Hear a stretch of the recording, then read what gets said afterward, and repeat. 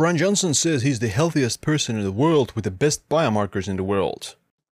I am the healthiest person on planet Earth. But I analyzed Bryan Johnson's biomarkers, and I found that out of 65 of them, 44 of them I have better results, 9 of them Bryan has better results, and 12 of them are equal. So by his own definition, he doesn't have the best biomarkers in the world. Now, I'm not saying that I have the best biomarkers in the world, but I factually have better biomarkers than Bryan Johnson, which is to be expected because I'm much younger than Bryan. So the healthiest person in the world will always be someone who is 18 or 19 years old, due to biological aging, not someone who is 47 or 50 years old. Here's a quick summary of the biggest differences in our biomarkers. Bryan has good metabolic health, but I have slightly better. Bryan has slightly suboptimal kidney function, mine is excellent. We have semi-equal liver values and lipids, but I have slightly better. Bryan's fitness, like strength and VO2 max, are pretty good for his age, but they're not elite by any means. Mine are significantly better and in the elite category for my age group. We both have normal hormone levels, nothing extraordinary there. And if you calculate Bryan's pheno age, which is a measurement of biological age, then based on his biomarkers, his pheno age is 8.81 years lower than his chronological age, whereas for me, it's 18.5 years lower.